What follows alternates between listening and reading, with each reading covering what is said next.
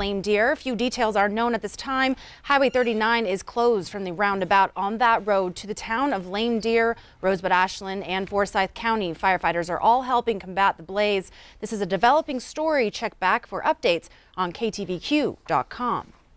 Well, we revisit a story we've been following about a local man falling 40 feet off the Billings rims a little over a week ago. We reported this man chasing after his dog.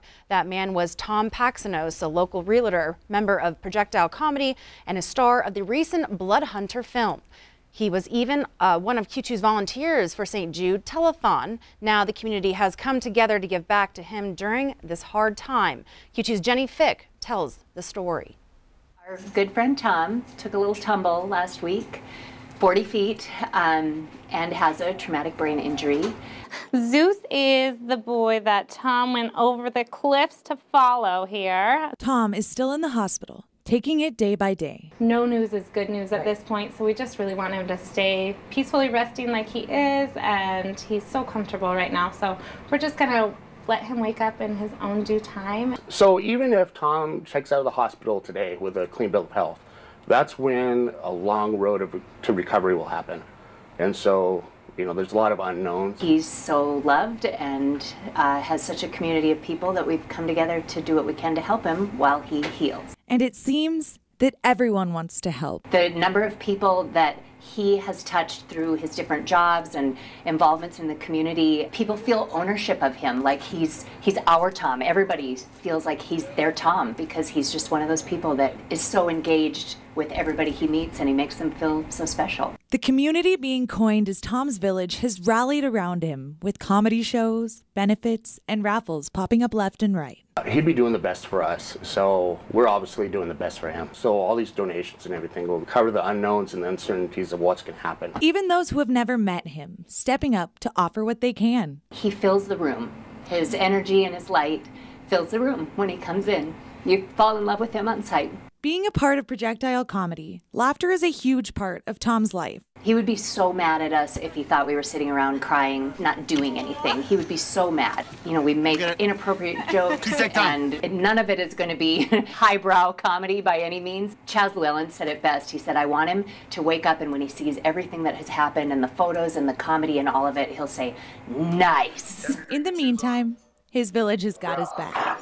Get ready for a party. Century 21, he's built a name for himself. He's got a great base of clients that trust him. My son and his fiance actually bought a house with Tom's help. They developed such a bond during the process that my kids have actually asked him to be their officiant at their wedding this summer. And we're bound and determined to make sure that he makes that happen. My kids won't have it any other way. So that speaks to the fact that you fall in love with Tom the first time you meet him. And there's no getting out of it. He's in your life forever. In Billings, Jenny Fick, MTN News. For a full list of opportunities to help or for dates of fundraisers, visit KTVQ.com. Venmo donations are being collected for out-of-state friends and family. There's also a Facebook page, Thinking of Tom, where regular updates on his status are posted. A shooting early Saturday morning left one man dead and the suspect still at large. A shooting happened a little before 2 a.m. Saturday in South Billings. The shooting taking place at Lee's Saloon at 530 South 27th Street. Billings police say a 24-year-old man died after being taken to the hospital. Another 28-year-old man was also taken in for injuries. Another 24-year-old man had injuries but was not treated at the hospital. There are still no suspects in custody at this time. Investigators are asking anyone with information to call Crime Stoppers at 406-657-8200, and this call can remain anonymous. A fun time for kids and of all ages this afternoon on the final day of the 68th annual Albadoo Shrine Circus.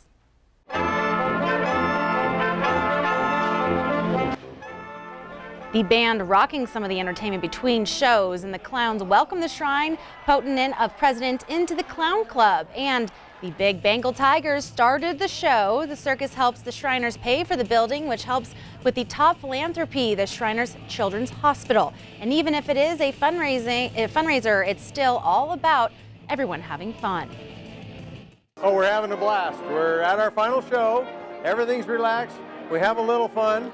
we poke people. The thing about this is so unique is that you're so close to the animals. There's not a Shriner out here that doesn't want to see a kid smile. It is absolutely amazing seeing the people come in and out of here, having people walk out and say how great a time they had, how great the show was. They'll be back next year and thanking us. That makes it all worthwhile. Well, looks like a good time. More to come on the 5:30 News. We're bringing you this week's outdoor report. We visit with some biologists that spent some time plotting in the backcountry. And later in sports, you probably wouldn't notice anything different about this Montana baseball star, but he's playing with a big handicap and still excelling. But first, let's check in with our friend Bob over in the Weather Center. Thanks, Zoe. Coming up in weather, we're going to be talking about a new spring storm coming your way, one that could actually bring several inches of snow to Billings. How much? We'll let you know in a few more minutes. You're watching MTN News with Zoe Zandora, Storm Tracker Weather with Rob Griggs, and Sports with Casey Conlon. This is the 5:30 News on Q2, Montana's news leader.